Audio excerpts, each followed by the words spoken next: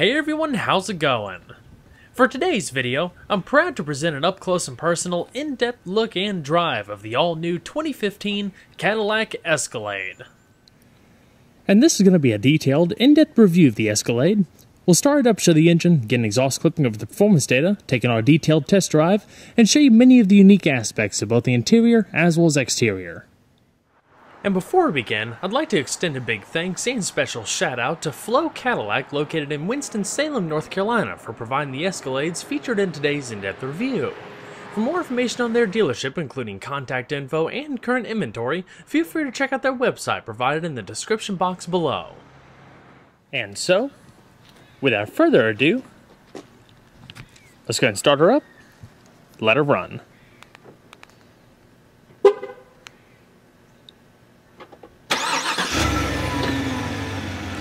As you can see, remote start does come standard.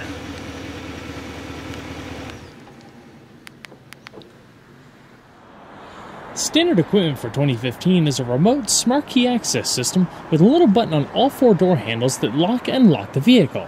All you have to do is just keep the key fob within your pocket and just tap the button once to lock. Then after waiting a second, tap the button again. Once to unlock the driver's door, once more to unlock the rest of the doors. This particular Escalade is finished in white diamond paired with a premium perforated shale leather interior. Dark cocoa brown is accented here and there with American walnut wood, Alcantara strips, and Galvano chrome. The standard Escalade could also be had with a jet black or Kona brown leather interior, in addition to two unique interior themes for the Platinum model.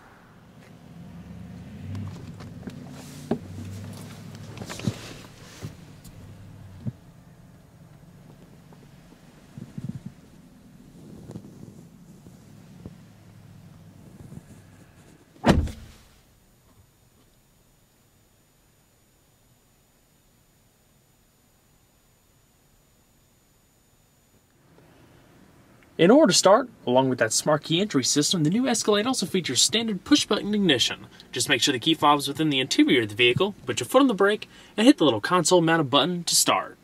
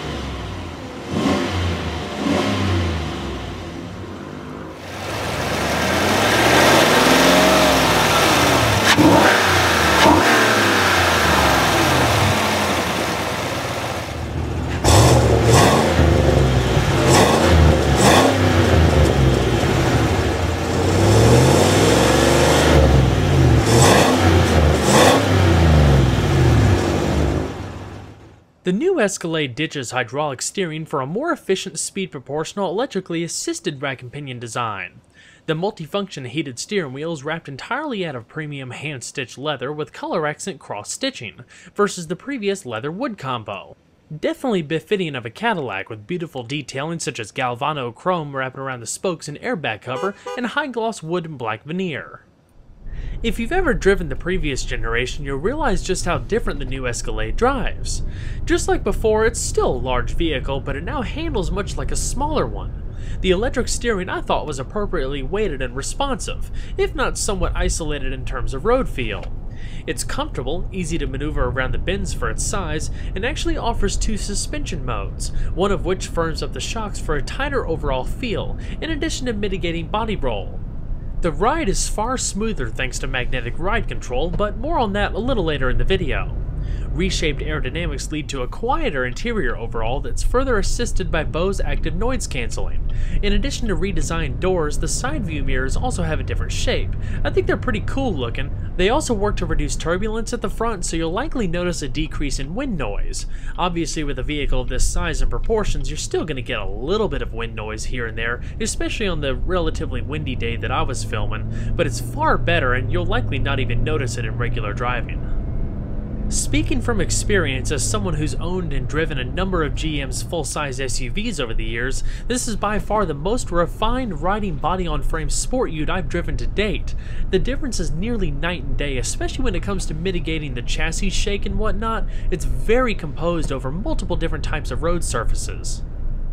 When the 2015s first started rolling out, they were equipped with GM's Hydra-Matic 6L80 6-speed automatic, but with a recent mid-year update, all Escalades as well as other full-size GM SUVs and trucks that carry the 6.2-liter V8 are now fitted with the updated 8L90 8-speed automatic as standard equipment. The Escalade also gains a surround view camera system with adaptive guidance lines to help aid in parking. The compact gearbox is similar in size with the 6-speed, but features a wider overall gear ratio spread, in addition to a taller first gear to aid in initial acceleration when towing. The other big benefit are the taller rear differential ratios you get, which helps lower engine speeds on the highway for improved overall economy. It's still routed through a traditional column shift, which frees up the center console a good bit. Manual shiftability is routed through the leather-clad column, in addition to a tow-haul mode which raises the transmission shift points, keeping the vehicle more in its power band during towing for better performance. The transmission does its job as expected, delivering smooth power in transitions. You don't notice much engine noise as everything up front is pretty well insulated. As with the new 5.3-liter V8, the engine seems quieter than before, losing a bit of its muscular growl, again leading to a quieter vehicle. I haven't driven the 2015 Escalade with the 6-speed, but at least comparing it to the 6-speed in the 3rd gen, the new offering feels snappier than before, not just because there was a big bump in torque, but the Escalade seems more eager to get up and go, accompanied by subtle engine burble. The manual shifting is responsive enough to be used when towing and on steep grades, but it doesn't really add to an extra performance dimension or anything like that, as gear changes don't seem to occur any quicker.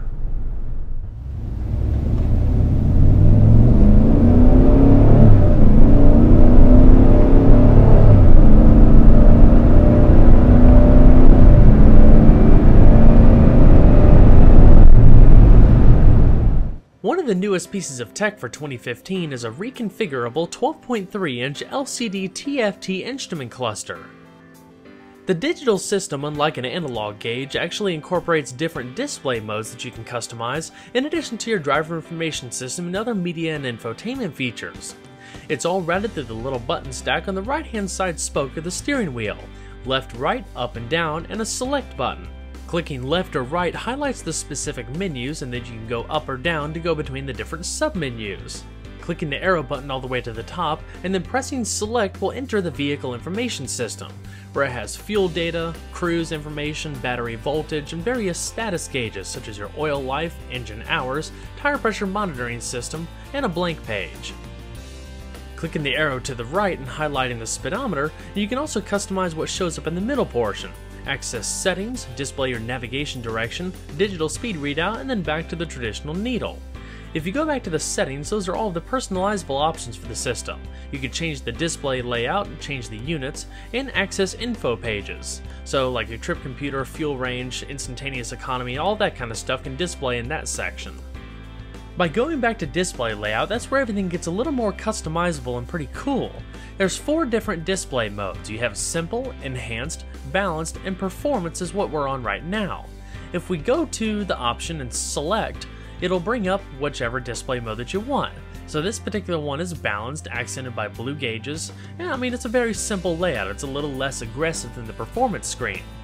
Simple is best just for, well, simple viewing.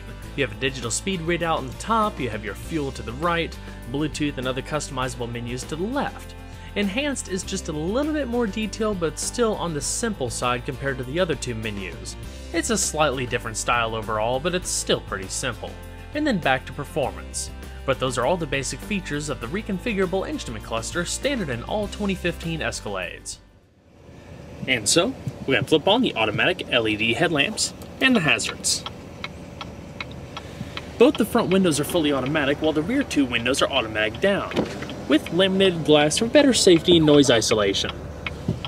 So, let's go and check out the exterior. You'll also notice the vehicle will chime a few times, letting you know it's lost detection of the proximity key fob. May I present the all-new Escalade for 1999, Cadillac's first entry into the rapidly growing luxury SUV segment. Alongside the GMC Yukon Denali, they were GM's answers to the highly successful Lincoln Navigator. Based heavily on the Chevrolet Tahoe, there wasn't much to differentiate the Cadillac from its lesser brethren, let alone the Denali, as the vehicles were nearly identical. Of course, the Denali and Escalade both shared fancier appointments, upgraded leathers, wood trim, and more refined body styling. But looking back, it's no surprise they were only produced between 1999 and 2000, as the aging platforms gave way to far more modern and unique designs over the following years. It's true, a lot can change over the years, about 15 years to be exact. Now, launching as the all-new 4th generation Escalade for 2015, Cadillac dares to reinvent the segment with a vehicle so closely tied to their latest designs, heritage, and improved quality, you'd be quite misinformed to think it's just another rebadged Tahoe. So let's run through a summary of changes. The new Escalade, like its corporate stablemates, is built using traditional body-on-frame construction. The powertrain is bolted to a fully boxed frame composed of more than 75% high-strength steel. The benefit? Having the ability to tow upwards of 8,300 pounds and hold a payload of just over 1,500 pounds depending on wheelbase and drivetrain. The Avalanche-based EXT has been dropped, so the lineup has been reduced to include just the standard wheelbase and extended-length ESV. For those needing the extra cargo capacity, the ESV benefits from an extra 14 inches of wheelbase and a 20-inch increase in overall length. We'll talk more about cargo space though later in the video. It's a slightly larger vehicle than before, with an increase of 1.4 inches in length and 1.5 inches in width. It's also about 100 pounds heavier. Interior space improves a good bit, and the rear doors feature wider openings for easier ingress and egress. A whole host of chassis and suspension improvements create one of the smoothest riding, easier handling Escalades to date. For starters, it has a larger footprint out back thanks to a nearly 2-inch wider track. Cadillac claims improved steering precision is partly due to a new cross-axis ball joint on the frame side of the rear suspension lateral link. Sheer style body mounts reduce the typical chassis shudder common to body-on-frame vehicles, enhancing stiffness, damper performance, and the feeling of solidity over bumps and rough pavement. The biggest advancement in ride quality are the standard magnetorological adaptive shock absorbers, optional on the Tahoe and Yukon. Featuring a new dual electric coil design, it allows for near instantaneous shock adaptation for varying road conditions to help maintain a steady ride. 2 driver adjustable modes, Tour and Sport, allow for either a more comfortable or dynamic-oriented stiffer ride on demand. Unlike the 3rd generation, the newest Escalade no longer comes standard with all-wheel drive. It's available with either 2-wheel drive or multi-mode 4-wheel drive with a 2-speed transfer case. An automatic locking rear differential is standard, which yields improved traction in slippery conditions. Styling is one of the Escalade's biggest departures over its predecessors. It's far more refined and well thought out, displaying unique Cadillac cues that create a bold and distinct package that's unmistakably Escalade. The sculpted sheet metal is exciting and more mature. Plentiful combinations of body creases and curves create a level of eye candy that you wouldn't typically associate with something of this class. Helping decrease overall weight gain is an aluminum hood and liftgate. Up front, you'll likely notice a redesigned emblem. Cadillac is slowly migrating to a new shield style they claim is more streamlined with the art and science design philosophy. It's a bit slimmer and elongated but retains the familiar shape. This was performed as a mid-year update, which is why you see earlier 2015 Escalades that still wear the wreath and crest. On another interesting note, the outline of the grille and the way it projects out is actually designed to coincide with the shape of the new emblem. Overall, the front end displays a greater level of dynamism and luxury, highlighted by the use of Galvano Chrome, a first for Escalade.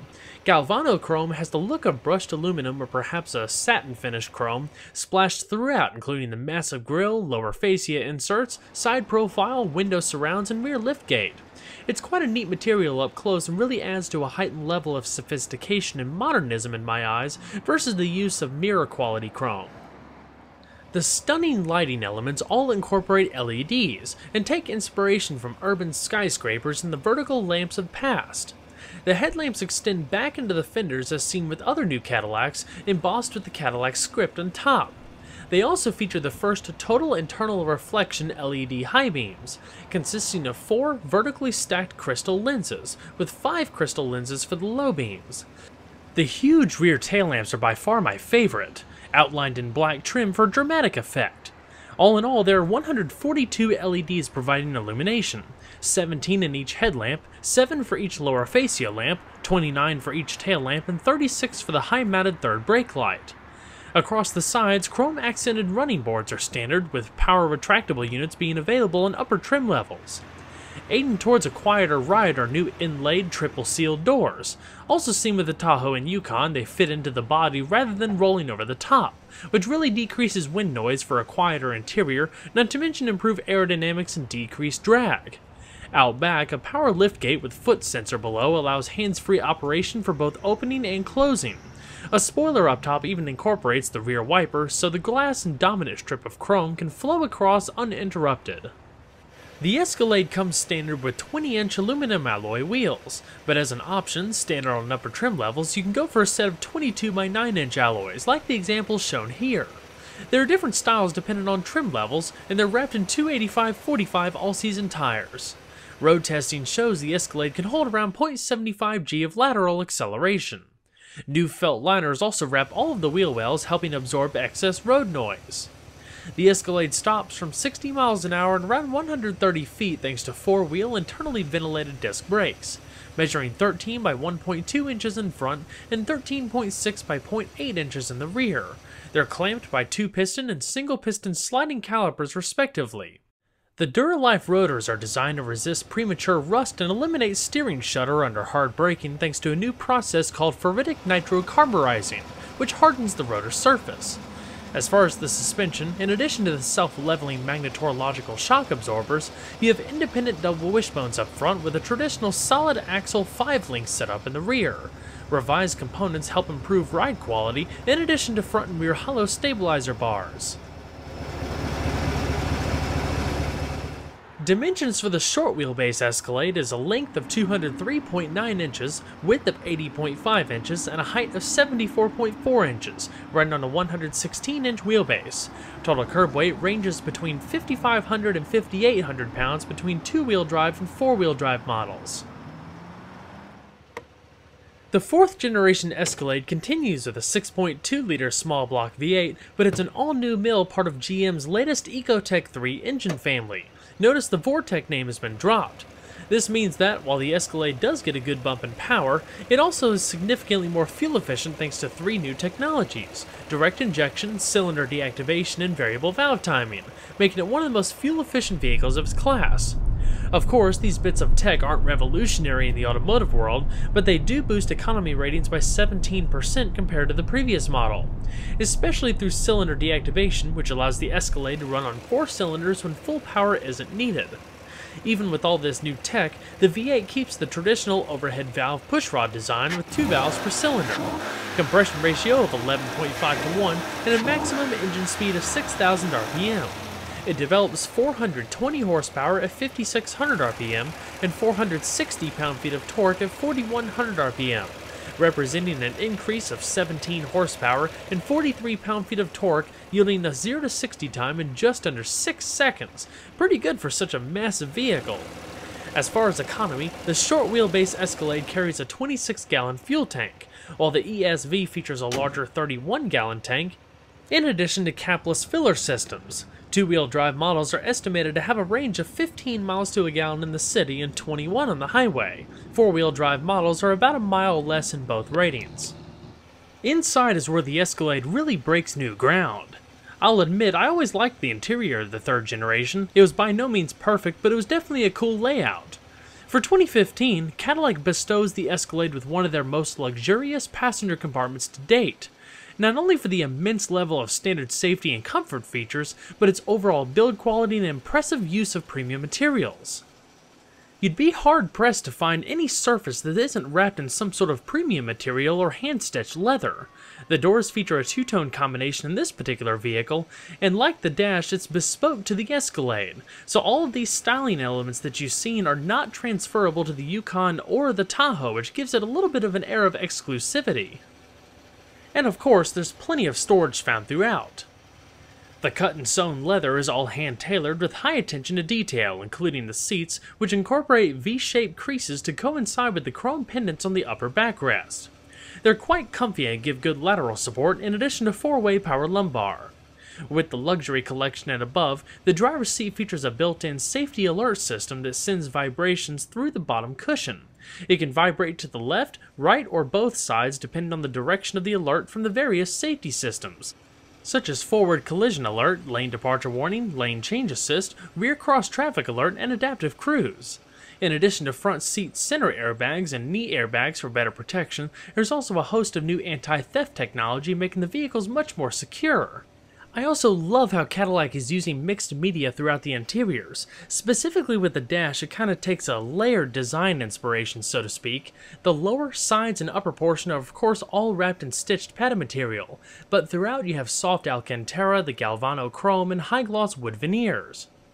The environment is very unique. It's almost untruck-like and more like an XTS or a CTS. So, let's go ahead and see if she sounds.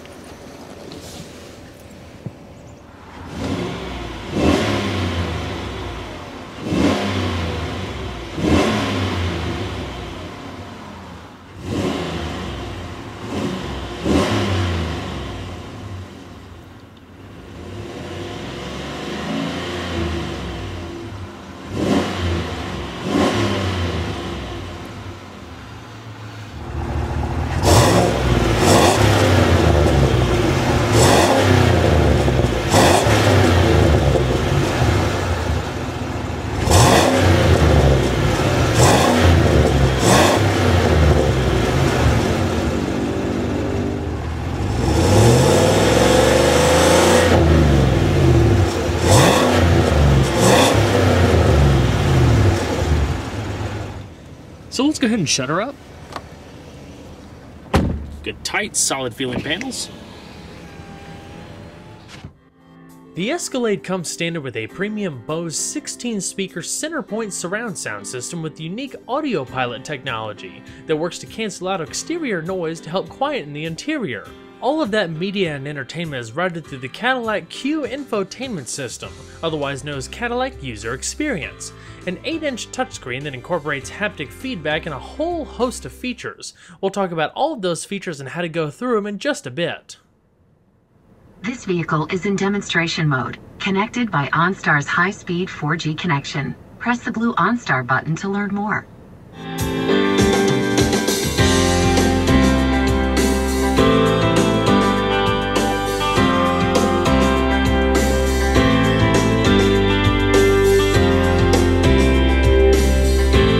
Cloth-wrapped 8-pillars with side curtain airbags, grip handles up top, and Bluetooth microphones located on either side so the passengers can be heard equally. There's also another microphone up top that goes with the Bose audio pilot system to help quieten the ride like I talked about earlier.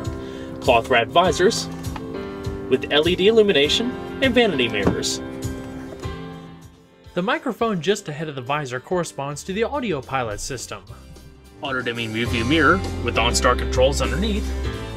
Up in the top stack, you have the controls for your interior illumination, as well as LED reading lamps, 3-position garage home link, power rear liftgate, as well as your sunroof controls, both tilting and sliding. An extra security feature is the motion sensor. When activated, if you have the windows rolled down and the vehicle locked, if somebody reaches in, it'll sound the alarm. Otherwise, if somebody breaks the glass, it'll also sound the alarm. The Cadillac Q system is new to the Escalade, but it's been in the Cadillac fleet now for a few years. It incorporates an entire touch-sensitive layout, so everything from up top and down below, including the climate controls, are all touch-sensitive. It sends out a little vibration or haptic feedback when you make the appropriate selection. You can sort of loosely associate the Q system with the Chevrolet MyLink or the GMC IntelliLink, but those systems incorporate more traditional buttons and whatnot versus the all touch-sensitive Q system. One thing that is shared between them, or some sort of variation, is the hidden storage compartment, yielding a secure storage area that you can also put a phone or iPod and plug it into the illuminated USB port. The cool thing with the Q system, it takes just a little bit to get used to, is that it incorporates many of the same features and functionality that you would find in your smartphone or tablet, including swiping, pinching, scrolling, and more. Of course, those actions depend on which menu that you're in, such as the audio screen, you have an expandable preset area. There's also quite an elaborate voice recognition system. Say an audio command. Help.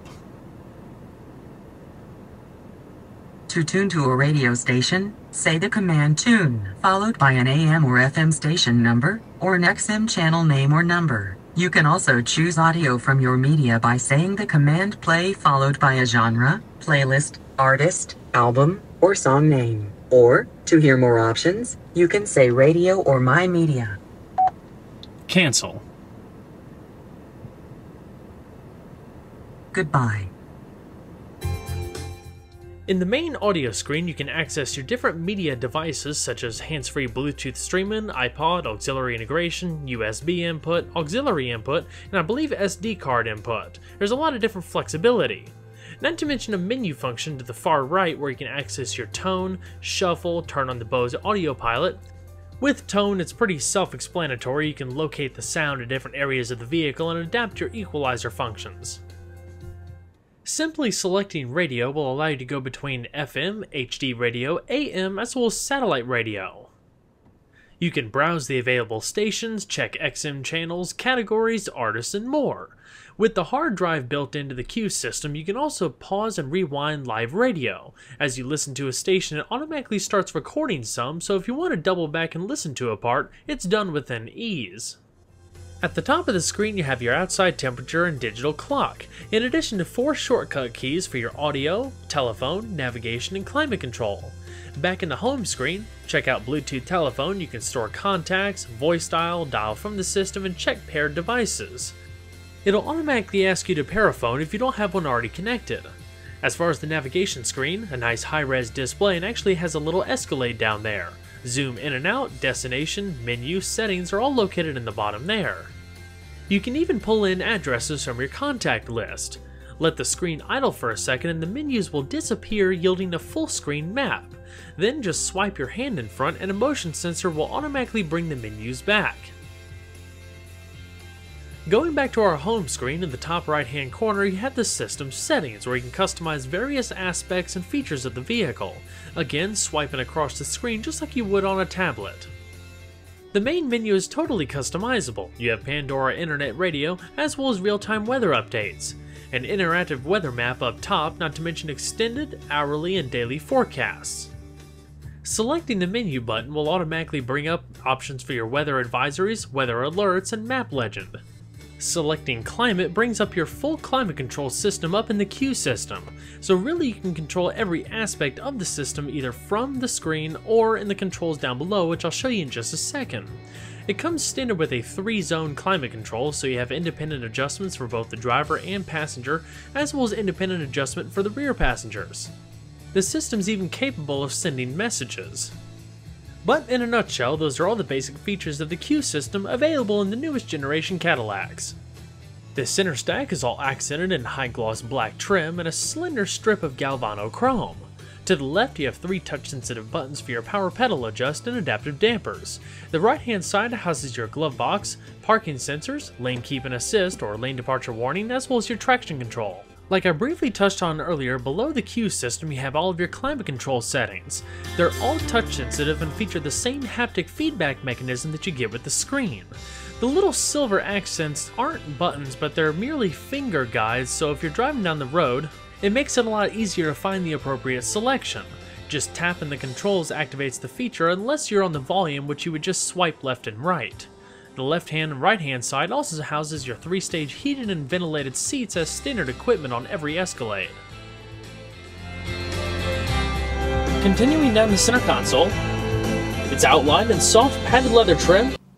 In addition to the center console, that also features a wireless phone charger built in. High-gloss wood veneer provides some covers for a little cubby up front that houses 2 USB ports and a 12-volt power outlet. It's also lined in felt. The back one is a flip-up storage for cup holders.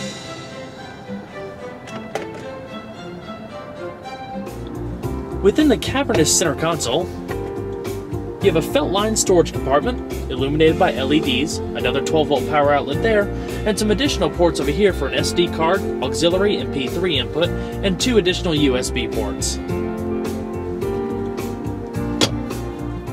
As far as the steering wheel, the right-hand side houses your radio controls and driver information system. The driver information system, like we touched on earlier, is routed through this button right here that you can toggle up, down, left, and right, pushing in to select an option, all corresponding to the various features and functions of the TFT display. The left-hand side is your hands-free telephone and voice commands, not to mention your heated steering wheel activation, and forward collision assist, where you can program the distance or turn it off. The left-hand side also houses your cruise control and another little toggle switch, so turning off or on your cruise control, set, resume, accelerate, decelerate. The left-hand side of the instrument cluster are the controls for the customizable heads-up display that's beamed directly onto the windshield. You can not only raise and lower it, but change the brightness, in addition to changing the different content, speed limit, media, direction, and a tachometer. As in typical General Motors fashion, the left-hand side stalk packs a ton of different features, such as your rear wipers that are concealed in the back like I showed you earlier, automatic rain-sensing windshield wipers, mist function, turn signals, and high beams. Alrighty. We'll go ahead and shut her down. And check out the back seat. Second-row passengers are treated with a comparable level of luxury like you would find in the front, including the same high-grade leather and standard heated seats. The door panels continue the bespoke Escalade design, incorporating leathers, Alcantara, and wood, not to mention plenty of storage and integrated drink holders up top. Everything feels soft and supple to the touch and tailored with double stitching. For added comfort and enjoyment on longer trips, a Blu-ray rear entertainment system is even available. The seating surfaces emulate a similar style like you would find in the front, with the tufted side bolsters and the little V-shaped accents coming across the middle. Depending on your level of passenger hauling needs, the Escalade can also be had with either a split captain's row chair seating like you see here, or in a full bench seat for the second row. They are adjustable so you can recline them back, kick back, and relax. A power folding mechanism can be used to fold and tumble the seat to make getting in and out of the back seat a little bit easier. I don't know if it's just me or not, but the interior packaging for the third row seat seems to be improved. There's a pretty good amount of headroom. Legroom is only where it gets to be of a pinch, so third row passengers are most likely going to be children or smaller individuals.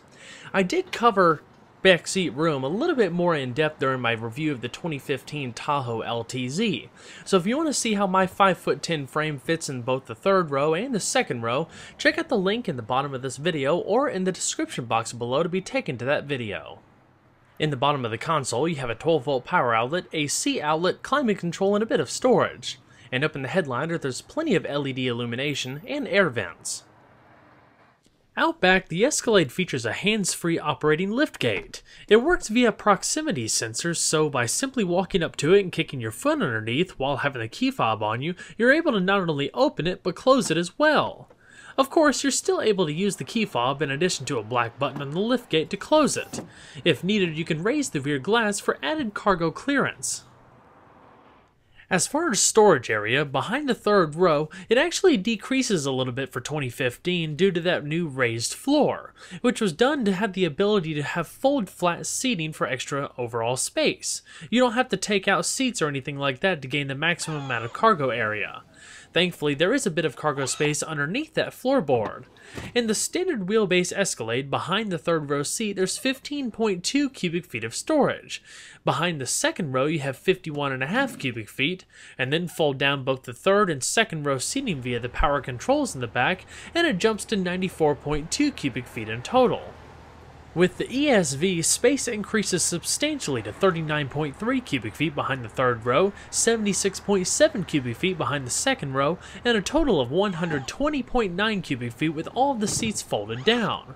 The storage space underneath the floor also gets substantially bigger with gas-charged struts to prop it up.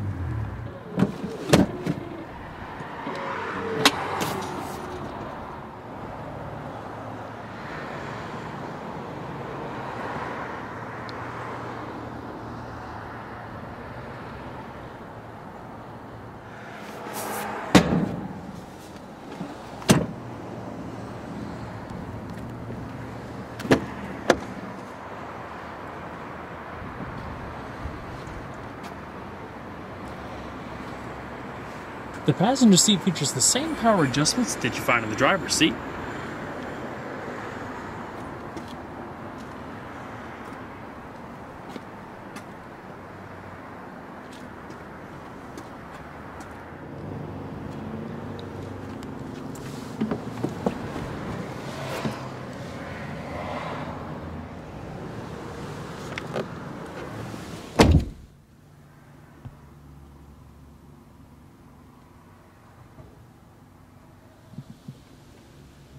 Like you saw earlier, your electronic glove box, all lined in velour, and a good amount of space. Ever since its 1999 debut, the Escalade has been one of the cornerstones of full-size American luxury.